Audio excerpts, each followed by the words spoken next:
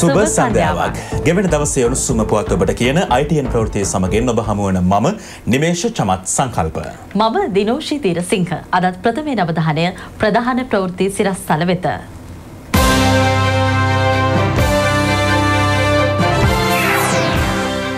තිස්පස් දෙනෙකු ජනපති සටනේ. අද සිට දින 7ක් පෙළපාලි තහනම්. සමාජ ජාලාවලට අනතුරු ඇඟවීමක්. දුම්ප්‍රිය වර්ජනය අවසන්. නව ශ්‍රී ලංකාවක් වෙනුවෙන් සජිත්ගේ කැපවීම.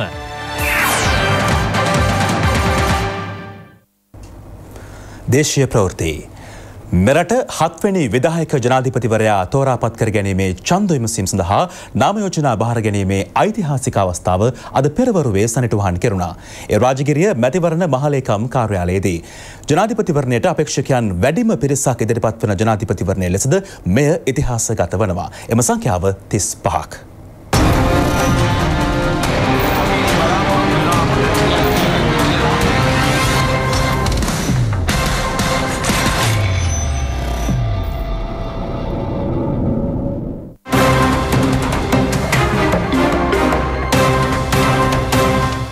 මෙවර ජනාධිපතිවරණය සඳහා අපේක්ෂකයින් 41 දෙනෙකු ඇප මුදල් තැන්පත් කර තිබුණා. ඔවුන්ගේ නාම යෝජනා බහර ගැනීම පෙරවරු 9 සිට පෙරවරු 11 දක්වා පැය දෙකක කාලයක් තුල සිදු කෙරුණා. එක්සත් ජාතික පෙරමුණේ ජනාධිපති ධුර අපේක්ෂක සජිත් ප්‍රේමදාස මහතා නාම යෝජනා බහර දීම සඳහා පැමිණියේ අලුත්කඩේ පිහිටි හිටපු ජනාධිපති රණසිංහ ප්‍රේමදාස මහතාගේ පිළිරුවට පුෂ්පෝපහාර දැක්වීමෙන් අනතුරුවයි. හේමා ප්‍රේමදාස මහත්මිය ඇතුළු පවුලේ ඥාතීන්ද ජනතා නියෝජිතයින් පිරිසක්ද මෙම අවස්ථාවට එක්ව සිටියා. මේ අතර ශ්‍රී ලංකා පොදු ජන පෙරමුණේ ජනාධිපති ධුර අපේක්ෂක ගෝඨාභය රාජපක්ෂ මහතාද මිරිහාන පිහිටි සිය නිවසින් නාම යෝජනා බහර දීම සඳහා සුබ මොහොතින් පිටත් වුණා. අනතුරුව මැතිවරණ මහලේකම් කාර්යාලය වෙත පැමිණි සජිත් ප්‍රේමදාස මහතා සිය නාම යෝජනා පත්‍රය බහර දුන්නා.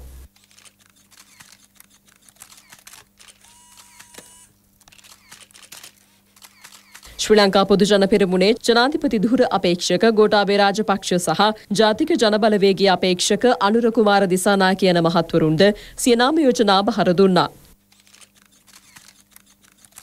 ජාතික ජනතා පක්ෂයේ ජනාධිපති ධුර අපේක්ෂක ජෙනරාල් මහේෂ් සේනානායක මහතාද මැතිවරණ මහලේකම් කාර්යාලයේදී සිය නාම යෝජනා පත්‍රය බහර දුන්නා.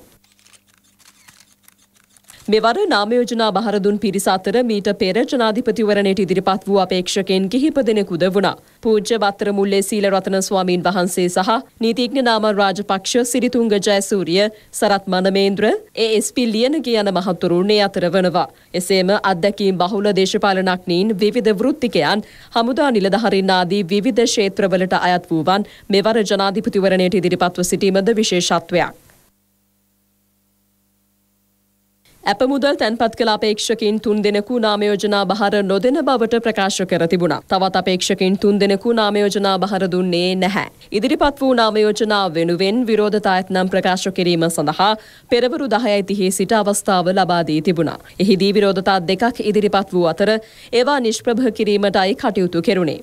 මෙවර නාම යෝජනා බහර දුන් සියලුම අපේක්ෂකයින් සඳහා දැනුවත් කිරීමේ සාකච්ඡාවක්ද පැවැත්වුණා. ඒ මැතිවරණ කොමිෂන් සභාවේ සභාපති මහින්ද දේශප්‍රිය මහතාගේ මූලිකත්වයෙන් අපේක්ෂකයන් 35 දෙනෙකු තරඟ වදින මෙම ඡන්ද විමසීම කලින් නියම කරගත් පරිදි 2019 නොවැම්බර් මාස 16 වෙනි දින පැවැත්වෙන බව මෙයින් නිවේදනය කර සිටිමි. මැතිවරණ ප්‍රචාරක දැන්වීමක් හෝ වෙනත් ආකාරයක ප්‍රචාරක ඡායාරූප හෝ එවැනි චිත්‍ර ඡන්ද සලකුණු දජ පතාක යනාදිය ප්‍රදර්ශනය කළ හැක්කේ රැස්වීමක් පැවැත්වීමට නියමිත දිනයක ඒ ස්ථානය අසල හෝ ඒ ස්ථානයේ හෝ විධිමත් ලෙස අවසරය ලබාගත් නිවේදිත ඡන්ද කාර්යාලවල නිශ්චිත සීමා කිරීම වලට යටත්ව පමණකි. රජයේ අමාත්‍යාංශ, දෙපාර්තමේන්තු මෙන්ම රාජ්‍ය සංස්ථා, මණ්ඩල, බැංකු යනාදී ව්‍යවස්ථාපිත ආයතනද, පළාත් සභා, පළාත් පාලන ආයතන ආදී ආයතනවල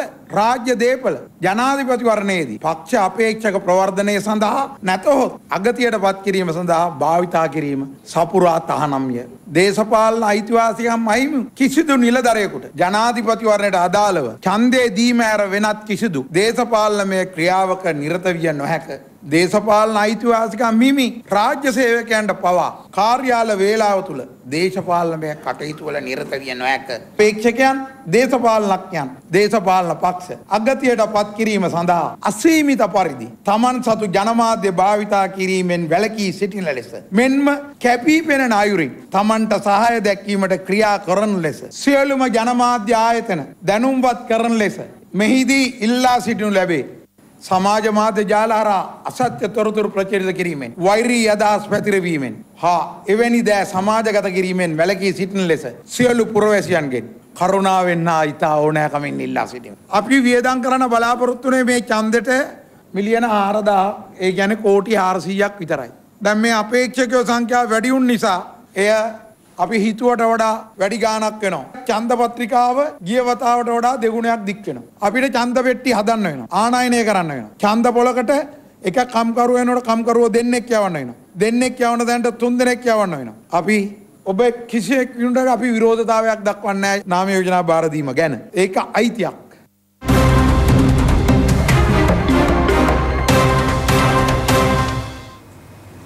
ජනාධිපතිවරණය සඳහා නාම යෝජනා බාර දීමෙන් අනතුරුව ප්‍රධාන දේශපාලන පක්ෂවල අපේක්ෂකයින්ට සිය පාක්ෂිකයින්ගෙන් ඉහළම පිළිගැනීමක් ලැබුණු ආකාරය දැකගත හැකි වුණා.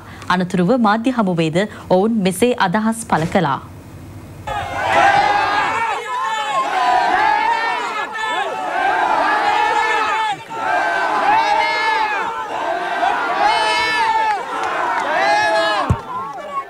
ජනතාවට ඉතාමත් හොඳ අවස්ථාවක් ඇවිල්ලා තිබෙනවා මේ නොවැම්බර් මාසයේ 16 වෙනිදා එම වෙනස් කිරීමේ තීන්දුව ගැනීමට අවුරුදු 71 විනාශකාරී මාවත වෙනුවට අපේ රට සෞභාග්‍ය සතුට සැපත මාවත සඳහා කැඳවාගෙන යාමේ හොඳ හැකියාවක් ලැබී තිබෙනවා. ඒ නිසා අපේ රටේ ජනතාවට දිශානතිය පෙන්වන ගමන් මාවත විවෘත කරන මාවතක් හැටියට මාලිමාව ලකුණෙන් අපි තරඟයමින් තීරණය කළා තිබෙනවා.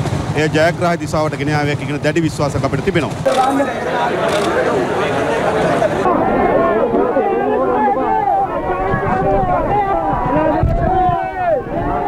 සියලුම ජන කොටස් වල සහයෝගයෙන් අතිශිෂ්ට ජයග්‍රහණයක් කරන්න පුළුවන් කියලා අපි විශ්වාස කරනවා.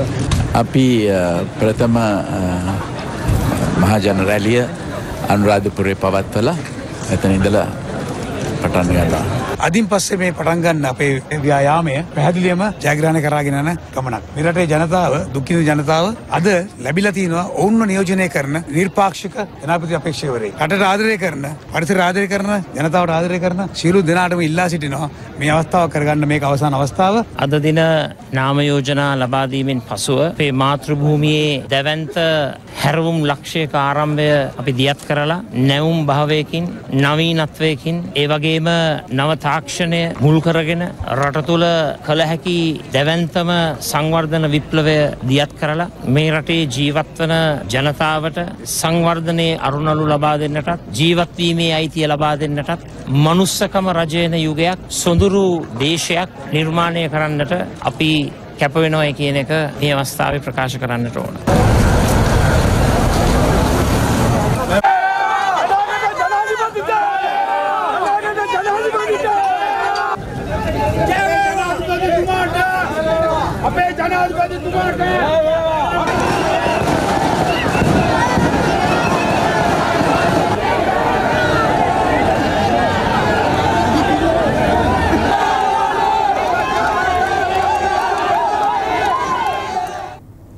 මේ අතර මෙවර ජනාධිපතිවරණයට ඉදිරිපත් වන අපේක්ෂකයන් නාම යෝජනා බාර දීමෙන් අනතුරුව ආගමික වතාවත්වල නිරත වුණා.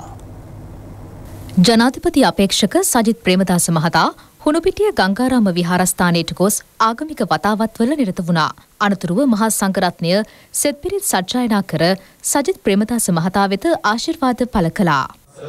ඉතිපිසෝ භගවාරහං සම්මා සම්බුද්ධෝ විද්‍යාචරණ සම්පන්නෝ සුගතෝ ලෝකවිදෝ අනුත්තරෝ පුරිස ධම්මසාරති. ශ්‍රී ලංකා පොදුජන පෙරමුණේ ජනාධිපති අපේක්ෂක ගෝඨාභය රාජපක්ෂ මහතාද ආගමික ආශිර්වාදය ලබා ගත්තා. ඒ නාරාහෙන් පිට අභයාරාම විහාරස්ථානයේදී.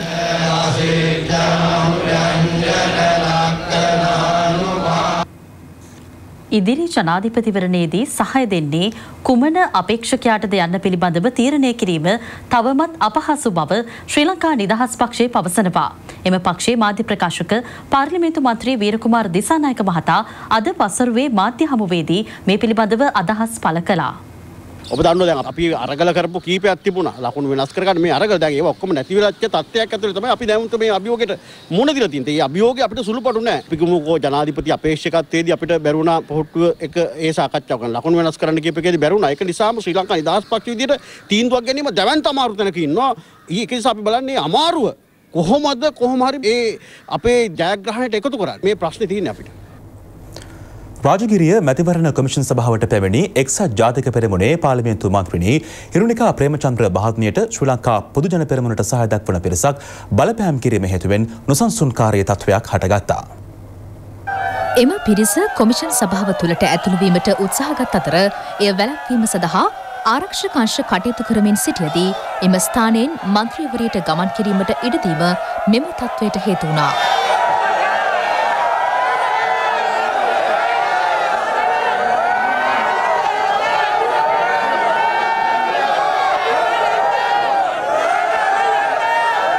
මේ අතර ප්‍රවෘත්ති සාකච්ඡාවක් හැඳවමින් හිරුණිකා ප්‍රේමචන්ද්‍ර මන්ත්‍රීවරිය මේ පිළිබඳව අදහස් පළ කර සිටියා. මගේ මුළු වාහනේ වට කරගත්තේ වෙන මුකුත් හින්දා නෙවෙයි මම විරුද්ධ පක්ෂයේ කෙනෙක් වීම නිසා. දැන් මම අහනවා ගෝඨාභය රාජපක්ෂ මැතිතුමාගේ ඔය වගේ පිරිසක් එක්කද ඔබතුමා විනයගරුක රටක් හදන්න හදන්නේ? ඔය වගේ පිරිසක් එක්කද ඔබතුමා කාන්තාවගේ අයිතිවාසිකම් කාන්තාවගේ ආරක්ෂාව තහවුරු කරන්න හදන්නේ? මේකට අනිවාර්යෙන් පිළිතුරු අවශ්‍යයි. මම ඒකයි වැඩ බලන පොලිස්පතිතුමාගෙනුත් මම අහන්නේ කරුණාකරලා මේකට මට පරීක්ෂණයක් අවශ්‍යයි. අනිවාර්යෙන් ගිහලා කම්ප්ලේන් එකක් දාන්න අවශ්‍යයි. පොලිස් ප්‍රධාන මූලස්ථානට මම ඒක ගැන කම්ප්ලේන් එකක් දාන්න. ඒ වගේ මැතිවරණ කොමසාරිස් කාර්යාලයේදීත් මට මේ වෙච්ච අපහසුතාවය පිළිබඳව මම කම්ප්ලේන් එකක් දානවා. මොකද මේ වගේ දේවල් විය යුතු නැහැ. මම මේ මුළු රටේම මිනිස්සුන්ට කියන්නේ ඔන්න දැම්ම පටන් අරන් මේගොල්ලන්ගේ මේ සෙල්ලම.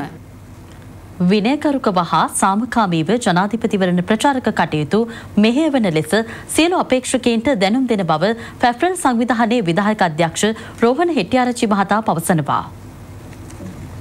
ජනාධිපතිවරණයට අදාළව මේ දක්වා කාලය තුල සිද්ධීන් 30කට වැඩි ප්‍රමාණයක් අපිට වාර්තා වෙනවා. නමුත් මේ සිදුවීම් වාර්තා වෙන්නේ බලය සහ රාජ්‍ය දේපල භාවිතා වීමට අදාළව විශේෂයෙන්ම පත්වීම් ලබා දීම පිළිබඳව තමයි නිරන්තරයෙන්ම අපිට පැමිණිලි ලැබෙමින් තිබෙන්නේ. ඒ වගේම විවිධ ද්‍රව්‍ය බෙදා පිළිබඳවත් පැමිණිලි රාශියක් අපිට වාර්තා වෙලා තිබෙනවා.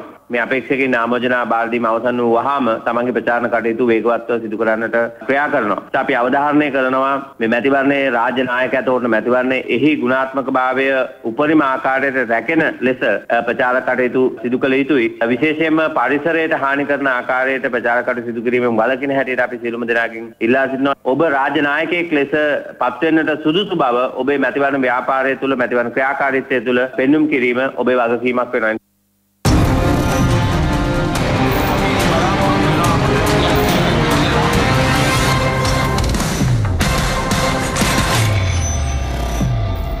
නව ශ්‍රී ලංකාවක් බිහි කිරීමට තමන් කැපවී කටයුතු කරන බව ජනාධිපති අපේක්ෂක සජිත් ප්‍රේමදාස මහතා පවසනවා. ප්‍රදේශීය සභා මැතිවරණය වෙනුවෙන් එල්පිටිය ප්‍රදේශයේ පැවති ජනහමු කිහිපයකට සහභාගී වෙමින් මේ මහතා මේ බව ප්‍රකාශ කළා. ලබන 11 වෙනිදා පැවැත්වෙන එල්පිටිය ප්‍රාදේශීය සභා මැතිවරණය වෙනුවෙන් එල්පිටිය පිනිකහන කොටහසේ ජනහමුවක් පැවැත්වුණේ එල්පිටිය ප්‍රාදේශීය සභාවට තරඟ කරන එක්සත් ජාතික පක්ෂ අපේක්ෂක නාත් අමරකීර්ති මහතාගේ ප්‍රධානත්වයෙන්. ඔබලා ලබා දෙන ශක්තිය තුළින් නව ශ්‍රී ලංකාවක්, දියුණු ශ්‍රී ලංකාවක්, සංවර්ධිත ශ්‍රී ලංකාවක්, තරුණ පරපුරට ශක්තිය ලබා දෙන මාතෘ භූමියක් මේ රටේ පුංචි මිනිස්සයා රජ කරවන යුගය නොවැම්බරයේදී බිහි කරන්නට නම් ඔබලා මෙවර මේ මැතිවරණයේදී දෙන්න පුළුවන් ඉහළම සහයෝගය ලබා දෙන්නේ කියලා මම ඉල්ලීමක් කරනවා. මේ අතර එල්පිටිය ඇල්ල ප්‍රදේශයේදීද ජනහමුවක් පැවැත්වුණා. ඒ සංවිධානය කර තිබුණේ අමාත්‍ය ගයන්ත කරුණාතිලක මහතායි. පාර්ලිමේන්තු මන්ත්‍රීවරුන් වන පියසේන ගමගේ ආශුමාර සිංහ යන මහත්වරුන් ඇතුළු පිරිසක් මෙම අවස්ථාවට එක්ව සිටියා.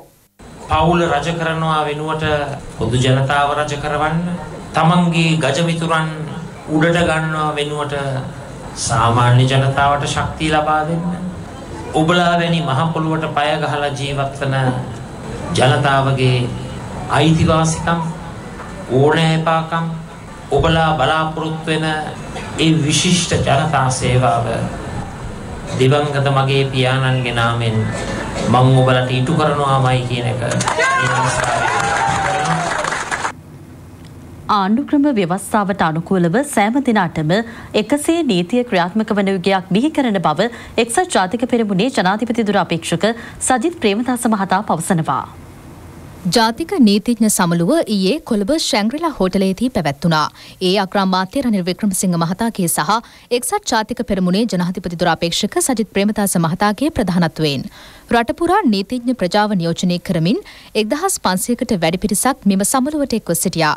ජාතික නීතිඥ සමුළුවේ කැඳවුම්කරු නීතිඥ උපුල් ජයසූරිය මහතා මෙම සමුළුව සංවිධානය කර තිබුණා. We have established a society without fear and we have established a society that is free. That is the society that we must carry forward. That because we have done that it has taken root in 5 years' time. It needs another 5 years, certainly to be consolidated and to go ahead. You have the freedom to criticize us. Look at the media, tell me one day they have not blackguarded me. When it rains, I am at fault. When sun shines, I am at fault. That is what they want. So the question I am asking you, do you want to preserve it or not? We all want to preserve this free society. Today you see the independent judiciary. Today you see laws are being enforced. Laws are being respected. And this will be one presidential election without fear. When the Easter bomb exploded, we saw the country coming together. There's a select committee of parliament which is openly going into what has happened. 3 months after the explosion, we have discovered who was responsible. We have taken all those who are living into custody. We are proceeding to file action without having broken a single law. Under the law, we have acted. And we have realized for individual acts of terrorism, these laws are not sufficient, so new laws are being drafted. We did not go outside the law. So many countries in the world are acting within the law. So what we have done is to act within the law. But we have established reconciliation. We are talking of how we can bring this to an end and ensure that all of us are Sri Lankans. අපි තවදුරටත් විනිවිද භාවය තවදුරටත් විවෘත භාවය ක්‍රියාත්මක කරලා අපේ රටේ ප්‍රජාතන්ත්‍රවාදයේ ශක්තිමත් කිරීමේ ගමන අපි ඉදිරියට ගෙන යන්නට බලාපොරොත්තු වෙනවා. මේ රටේ විවිධ පුද්ගලයන් විවිධ තනතුරු හෙබුවත් ආණ්ඩුක්‍රම ව්‍යවස්ථාවට අනුකූලව අපි සියලු දෙනාටම එක හා සමාන අයිතීන් තිබෙන්නට ඕන. උස් පහත් ભેදයකින් තොරව තරාතිරම් ભેදයකින් තොරව සෑම දෙනාට එකසේ නීතිය ක්‍රියාත්මක වන්නට ඕන. අපේ රට සුපිරිසිදු ප්‍රජාතන්ත්‍රවාදී රටක් බවට මුළු ලෝකයේම පිළිගන්න තැනට අපි අපේ අනපනත් සකස් කරන්නට ඕන නිර්මාණය කරන්නට ඕන. ඔබත් අපත් අත්වැල් බැඳගෙන අලුත් ගමනක් යමු.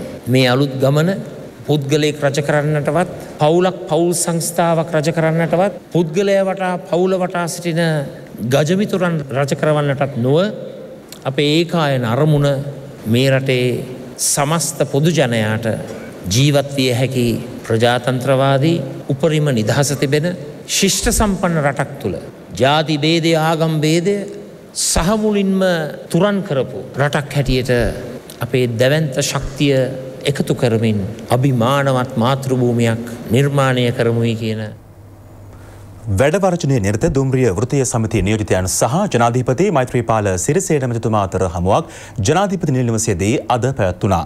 මෙම සාකච්ඡාවෙන් අනතුරුව දුම්රිය වෘත්තීය සමිතිය නියෝජිතයන් වැටුප් කොමිසමේ සභාපතිවරයාද මුණ ගැසුණා.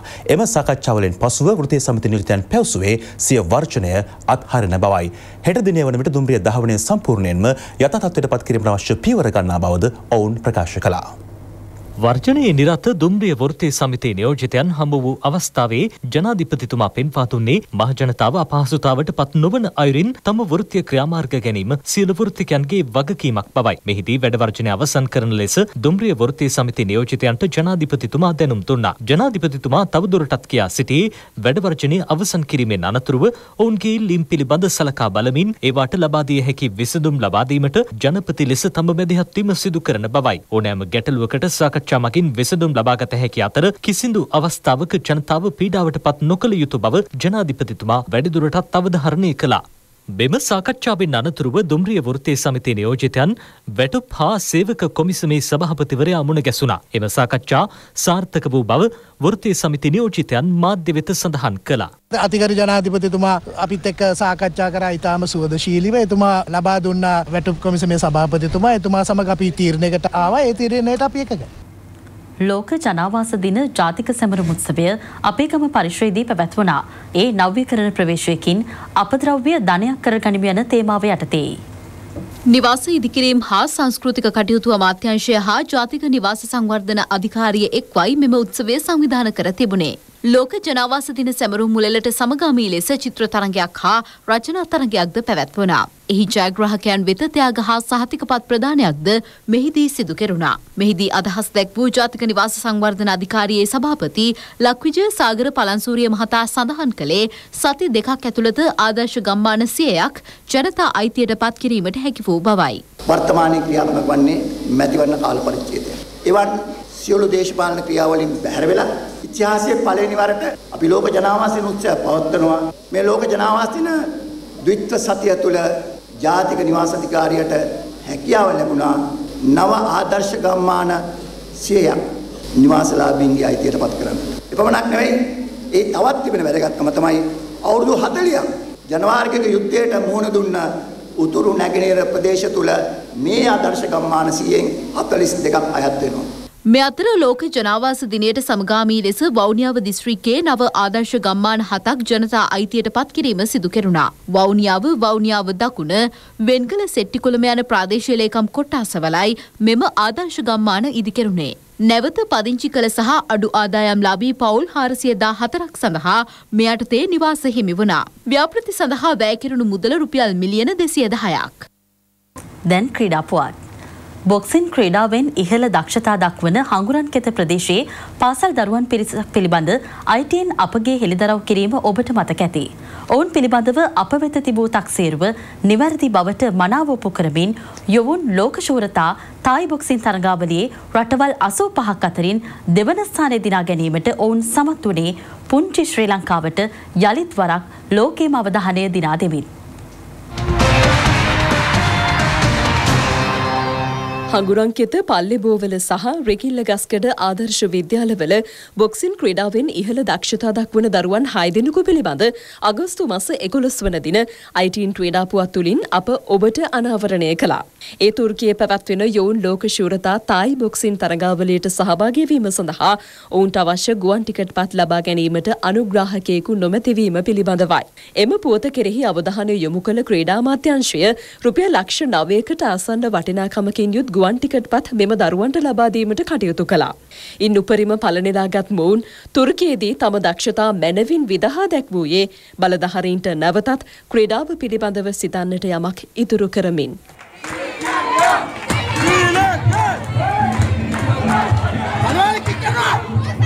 එහිදී හඟුරංකෙත පල්ලේබෝවල විද්‍යාලයේ සඳමාලි කුමාරි ශිෂ්‍යාව 36 සහ 38 බර පන්තියේ කාන්තාංශයෙන් රටවල් 85ක් අතුරින් දෙවන ස්ථානය දිනාගත්තා. එම බරපන්ති යටතේ දක්ෂතා දැක්වූ ශ්‍රී ලංකාවේ පළමු ක්‍රීඩිකාව ඇයවීමද විශේෂත්වයක්. එහි පිරිමියංශයේ තරගයෙන් ලෝකඩ පදක්කම් 2ක් දිනා ගනිමින් හඟුරංකෙත ආදර්ශ විද්‍යාලයේ කේෂාන් නුවන් බණ්ඩාර සහ නාවලපිටිය රඹුක්පිටිය මහා විද්‍යාලයේ දනුක මලින්ද තුන්වන ස්ථානය දිනාගත්තා. මෙම තරගාවලියට සමගාමීව පැවති මොයි තලේ සව්වෙන් රන් රිදී සහ ලෝකඩ පදක්කම් 2 බැගින් දිනා ගැනීමටද මෙම දරුවන් ඇතුළු ශ්‍රී ලංකා කණ්ඩායම සමත් වුණා. මොයි බෝරාන් තරගාවලියෙන්ද ශ්‍රී ලංකා කණ්ඩායම දෙවන ස්ථානය ලබා ගත්තේ ඉතිහාසයේ පළමු වරටයි. කැලේ පිපුණු මේ පුංචි මල් කැලයට පරවී යා නොදී මුළු ලෝකයටම සුවඳ විහිදුවීමට අවශ්‍ය ඉඩහසර සලසා දීම පිළිබඳ ප්‍රධාන පුහුණුකරු ජමිත ගයන් දැක්වූයේ මෙවන් අදහසක්. අපිට ලොකු අභියෝගයක් වෙලා තිබ්බේ 2019 යොවුන් ලෝක ශූරතා තායි බොක්සින් තරඟවලට සහභාගී වීම. අපි ගැන හොයලා ITN මාධ්‍ය ජාලය මගින් මේ ගැන විකාශය කළාට පස්සේ අපිට ක්‍රීඩා අමාත්‍යාංශයෙන් අපේ දුප්පත් ළමුන් 6 දෙනෙක් වෙනුවෙන් ගුවන් ටිකට් පත් ලබා දුන්නා. ඊට අමතරව මේ වෙනුවෙන් අපිට උදව් කරා අධ්‍යාපන අමාත්‍යාංශය. මේ සියලු දෙනාටම මේ වෙලාවේ ස්තුතිවන්ත වෙනවා. මේ අතර ශ්‍රී ලංකා පාකිස්තාන දෙවන පන්දුවාර 2020 තරගයේ කාසිවාසිය දිනු ශ්‍රී ලංකා කණ්ඩායම පළමුව පන්දුවට පහර දීමට තීරණය කළා. තරගයේ මේ වන විට ලාහෝර් නුවර ගඩාෆි ක්‍රීඩාංගණයේදී පැවැත්වෙනවා. ඒ සමගින් ITN සවස් 6:30 ප්‍රධාන ප්‍රවෘත්ති විකාශය අදට අවසන්. යලිත් හමුවෙමු රාත්‍රී 9:30ට. සුබ රාත්‍රියක්. www.itnnews.lk